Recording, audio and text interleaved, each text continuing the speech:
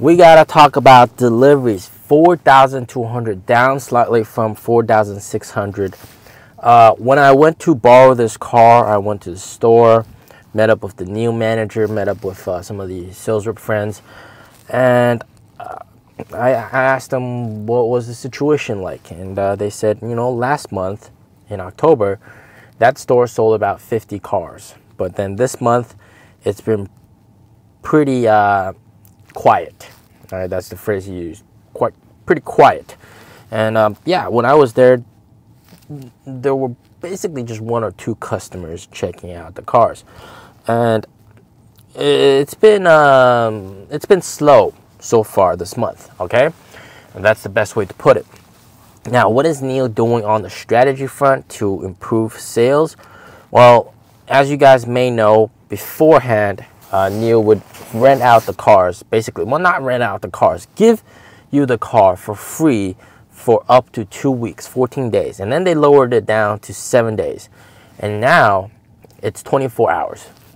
So if you are a prospective buyer and you're interested in buying this car, you could get a NIO for 24 hours, basically test drive it for 24 hours and then give it back.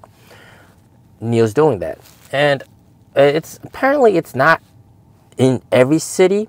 In the smaller cities, all the vehicle models can be test driven for 24 hours. In the bigger cities, apparently it's only the 7 series cars. So the ES7, EC7, and ET7. Those are the only cars that you can actually, borrow for 24 hours. Basically, it's because those cars aren't exactly selling super well. What is NIO also doing on the promotion front? Pretty much the same promotion throughout the year. You get 5,000 RMB straight up discount. Can be used for options for the car, and then also inventory cards, just a straight discount. 10,000 NIO points, and then 1 year of free NOP Plus worth 4,560 RMB. And they're pushing the big number, 27,000 RMB saved in purchase tax. Okay, that's their promos. That's the promo, all right. Low interest rates, all right, near zero, almost zero. Well, not exactly zero, maybe like 1 or 2%, 2.6 last time I checked. Low interest rates. And then also you could technically buy the car with 0 down payment. It's basically the same promotion, and if you're doing what you've always been doing, you can't really expect results to change by themselves all of a sudden, right? Unless you come out with some promotion. Last year we had a rush in Q4 deliveries. In 2022 Q4, everybody was rushing to buy the car. It was because they wanted the subsidy, the national EV subsidy. It was going away, and by the end of 2022, that was the cutoff date. And what NIO did was, of course, NIO also promised prospective buyers that even if you can't take delivery of the car in 2022, as long as you place the order before the end of 2022, you still get the discount into January, all right? And NIO's paying for the subsidy, essentially.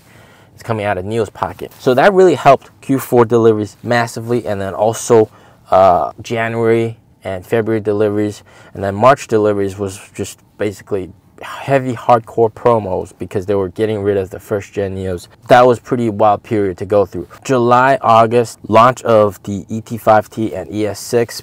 It was a hot product, and also the last wave of free battery swap. As you can tell, last year you bought the car, you get free battery swap and EV subsidy.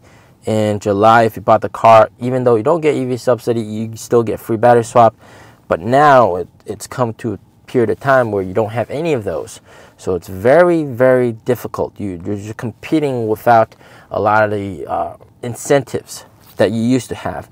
So what that might cause is that we might have lower deliveries in Q4 than Q3. It's very possible. All right, it's very possible, unless NIO comes out with a super crazy promotion that's going to really get people to buy the car. NIOs are very sensitive to pricing. I mean, like you discount the car for a little bit, people are going to come and buy the car. Now, going forward, I don't expect Q4 this year to be like the other Q4s in the previous years, because previous years it was basically always a rush to get your cars delivered because the subsidy is going to get decreased next year. This year there's no subsidy. There's nothing that's causing people to panic buy, essentially. All right, because back then it was just panic buy. People just rushing to get the car early. When I bought my NIO, it was like 36,000 RMB discount in subsidies. All right, that's pretty crazy. And every year it just goes down to 20 something, to 10 something, and then to nothing. Now it's nothing. There's nothing to push people. There's no urgency, right? If there's no urgency, then very difficult to see a massive increase upwards to 20,000, 30,000 deliveries plus, unless they do what some of the other guys like Li Auto's doing. Give a lot of extra stuff. I mean, like Li Auto, I mean, like the benefit of selling a lot of cars like Li Auto does is they have a lot of money to spend.